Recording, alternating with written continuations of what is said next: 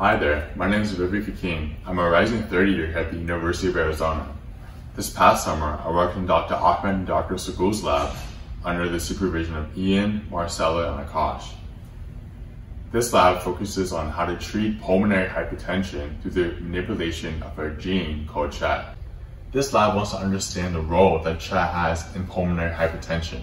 Therefore, I decided to spend my time this summer learning about polymerase chain reaction and how to correctly genotype mice. To start this technique, we have to purify DNA through a series of baths that extract the DNA from tail tips using various solutions. After that, we add primers, which allow the replication of DNA to occur. We also add nucleus-free water and a ready mix, which is comprised of our 4 base pairs, a Taq polymerase, and other constituents which allow replication to occur. In order to allow all these constituents to work together, they need to reach a certain temperature. Therefore, we use this machine called a thermocycler, which allows it to reach 3 steps: the denaturing step, annealing step, and extension step.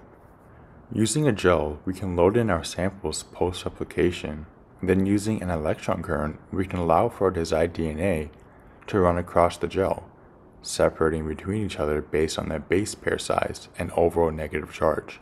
We can see what alleles are which by comparing them next to a DNA ladder. After we run the gel, we can see that these white, bright lines appear.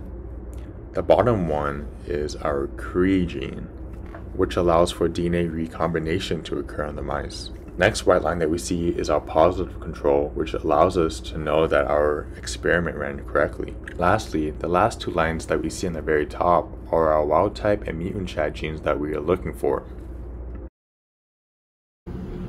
So after my experiment, I definitely had a lot of questions to ask. The first being why we saw so many CRE genes pop up in our gel, when it definitely shouldn't be that frequent.